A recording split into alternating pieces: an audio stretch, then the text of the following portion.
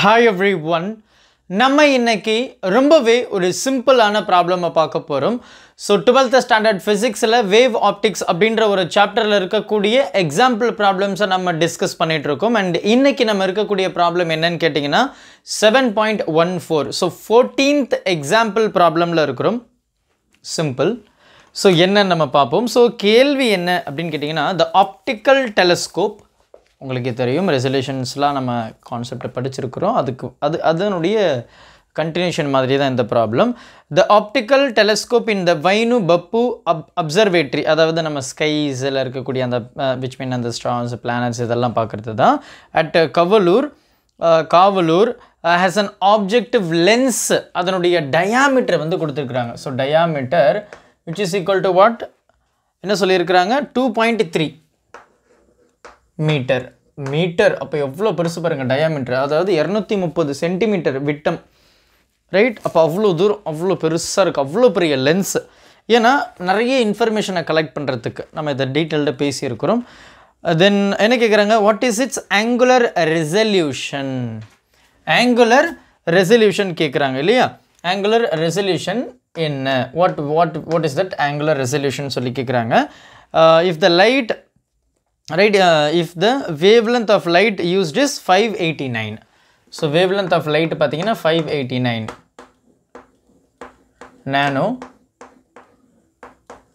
meter சரியா so இந்த theta வந்து நம்ம இப்போ கண்டுபிடிக்க போறோம் so direct substitutionsங்க பெருசா எந்த ஒரு விஷயமே கிடையாது நம்ம ஆல்ரெடி பார்த்தது தான் so 1.22 lambda by a அப்படியே டைரக்டா எழுத போறோம் சோ lambda உடைய வேல்யூ நமக்கு தெரியும் a என்றது என்ன இதுக்கு இருக்கக்கூடிய அந்த அப்பர்ச்சர் தான் சரியா சோ அப்பர்ச்சர் தான் நம்ம 2.3 அப்படினு சொல்றோம் சோ டைரக்டா நம்ம அப்படியே சப்ஸ்டிட்யூட் பண்ணி we are going to get the value அப்படினு சொல்லலாம் so what is that so we have 1.22 lambda க்கு பதிலா into 589 10 to the power minus 9 divided by இந்த a என்றது அப்பர்ச்சர் 2.3 மீட்டர் தான் so கன்வர்ஷன்ல எதுமே இல்ல so இத நீங்க டைரக்ட்டா சப்ஸ்டிட்யூட் பண்ணீங்க அப்படினா you will get one value so இந்த தீட்டா என்ன சொல்லுது அப்படினு கேட்டிங்கனா இப்போ வந்து நம்ம அந்த டெலஸ்கோப்பை யூஸ் பண்ணி we are going to see the stars planets இந்த மாதிரி அந்த ஸ்பேஸ்ல இருக்கக்கூடிய விஷயத்தை வந்து நம்ம அப்சர்வ் பண்றோம் so அதனால தான் அப்சர்வேட்டரி அப்படினு சொல்றோம் டெலஸ்கோப் அப்ப என்ன ஆகும் அந்த டெலஸ்கோப் உடைய அந்த ஓபனிங் அந்த எண்ட் அதாவது நம்ம பார்க்கிறது சின்னதா இருக்கும் அந்த சைடு இருக்குது வந்து ரொம்ப பெருசா இருக்கும் சோ பெருசா இருக்கும்போது அதுல நிறைய இன்ஃபர்மேஷன் வந்து கேதர் பண்ணி நம்ம பார்த்துக்கலாம் அப்படின்றது நமக்கு தெரியும் அப்ப இங்க என்னன்னு கேட்டிங்கனா ரெசல்யூஷன் அப்படினு சொல்லி இருக்காங்க what is that resolution அப்படின்றது வந்து கரெக்ட்டா பிரிச்சு காமிக்கிறது which is nothing but the clarity இல்லையா கரெக்ட்டா துல்லியமா நமக்கு தெரியிறது clarity நம்ம இந்த டாபிக்கை உங்களுக்கு செம்ம கிளியரா நான் எக்ஸ்பிளைன் பண்ணிருப்பேன் நீங்க அத பாருங்க ஒரு தடவை ஃபார் எக்ஸாம்பிள் இப்போ எனக்கு வந்து நான் இங்க இது வரைஞ்சிருக்கேன் ஓகே இப்போ நீங்க இத பாத்தீங்கன்னா it looks like a single dot இது வந்து ரெண்டு டாட் இது एक्चुअली நீங்க இப்ப கேமரால பாக்கும்போது மேபி அது ஒரே டாட் அப்பியர் ஆகும் ஆனா பாத்தீங்கன்னா இந்த இடத்துல இந்த டாட்டுக்கும் there is a very minute gap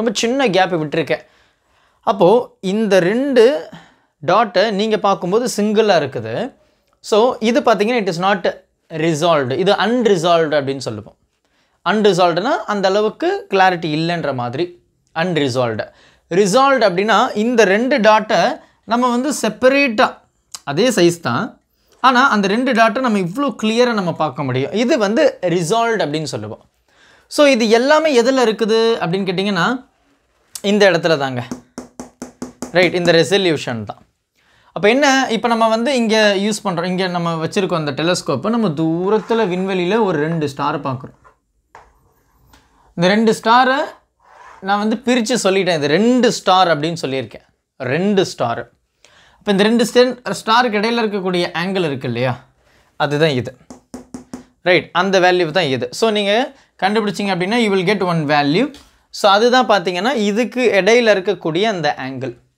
அப்போ எனக்கு இங்க கிடைக்கக்கூடிய ஆங்கிளுக்கு இந்த வேல்யூ எப்படி இருக்கும்னா I will get the maximum thing which mean எனக்கு more clarity of images வந்து கிடைக்கும் சரிங்களா அந்த ஆங்கிள் தான் முக்கியம் இப்போது இந்த ஆங்கிள் எந்த அளவுக்கு குறையுதோ அந்த அளவுக்கு எனக்கு அதிகமான கிளாரிட்டி கிடைக்கும்.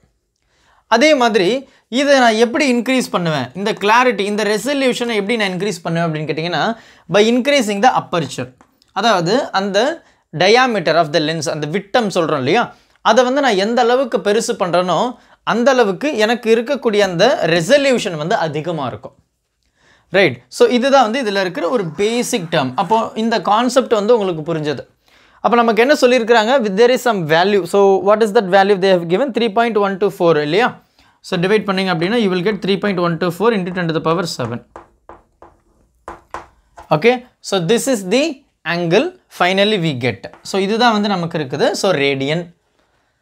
சரிங்களா? So angle. அப்போது எனக்கு இந்த ஆங்கிளுக்கு குறைவாக இருந்தது, இல்லை இந்த ஆங்கிளுக்கு மினிமம் இவ்வளோ ஆங்கிள் இருக்கணும், இவ்வளோ ஆங்கிள் இருந்ததுன்னா I can see the clear image. ஓகேவா? ஸோ அதிகமாக இருந்ததுன்னா we cannot observe அப்படின்னு தான் சொல்லணும். ஸோ which means சின்னதாக இருந்தது அப்படின்னா. சரியா? So this is nothing but 3.124 radian இல்லையா? So this is angle. Basic concept தாங்க இது, ப்ராப்ளம்லாம் ஒன்றுமே இல்லை. என்னென்னா இந்த ரெண்டு ஆப்ஜெக்ட்டுக்கு இடையில் இருக்கக்கூடிய ஆங்கிள் தான் இது. சரி, அதிகமாக இருந்ததுன்னா we can observe. இதை விட சின்னதாக இருந்ததுன்னா which mean இந்த ஆங்கிளை விட சின்னதாக இருந்ததுன்னா நம்ம வந்து ரெண்டு ஆப்ஜெக்டை பிரித்து எடுக்க முடியாது, ரிசால்வ் பண்ண முடியாது. ரைட். அன்ரிசால்வ்டாக தான் நமக்கு தெரியும், அதாவது ஒரே ஆப்ஜெக்டை தெரியும். அதை நம்ம வந்து ரிசால்ட் அப்படின்னு சொல்லும்போது அதனுடைய கிளாரிட்டி, அதனுடைய அப்பர்ச்சரை இன்க்ரீஸ் பண்ணும்போது இந்த ஆங்கிள் வந்து குறையும். So that we get the clear image. Simple தானே? பொறுமையாக பாருங்கள். இந்த ப்ராப்ளம் விச் மீன் இது புரியல அப்படின்னா தயவு செஞ்சு இதுக்கு முன்னாடி இருக்கக்கூடிய அந்த ரெசல்யூஷன் கான்செப்டை பாருங்கள். அதுக்கப்புறம் இந்த ப்ராப்ளமை அப்சர்வ் பண்ணிங்கன்னா இது உங்களுக்கு ரொம்பவே ஈஸியான ஒரு ப்ராப்ளமாக தான் இருக்க போகுது. Thank you. Help this with a smile.